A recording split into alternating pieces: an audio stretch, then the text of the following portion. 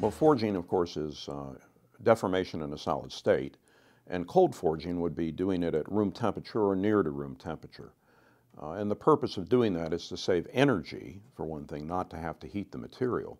But also the materials that you can cold forge will then maintain those kind of dimensions once they are removed from the die. They are not going to heat up so much that they will be subject to shrink. That's the primary reason to do it. High volume is typical for cold forging operations. The advantage of cold forging is, again, it's a savings of energy, so it's very efficient for high volume production.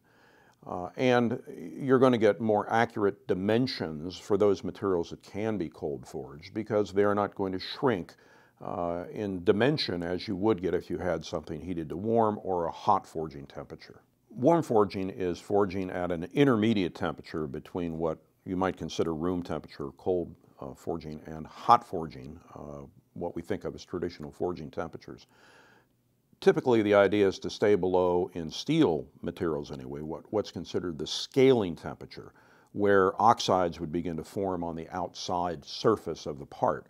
And so, again, you're maintaining much closer tolerances because you're not having to deal with scale. You're not dealing with full shrink from hot forging temperatures. So you're getting closer to net shape that way. That means there's potentially no or less finishing. Now with hot forging, every material is going to have a different temperature range for what's considered hot, but the idea is that you've put the material into a thermal state that is, you're able to deform it most easily, most readily. So there's certain kinds of materials like very high nickel chrome superalloys that really you cannot form in any other way. You really have to take them to these higher temperatures to form them. So that's the kind of thing that you see in hot forging. Now the other thing is that in comparison to all of these different processes, hot, warm, cold, there are different metallurgical characteristics that one will achieve by starting with those different temperatures. And in certain cases, one must start with hot forging temperatures in order to develop the correct microstructure. Well, the advantage of hot forging is going to be simply the ability to form certain kinds of materials that cannot be formed any other way.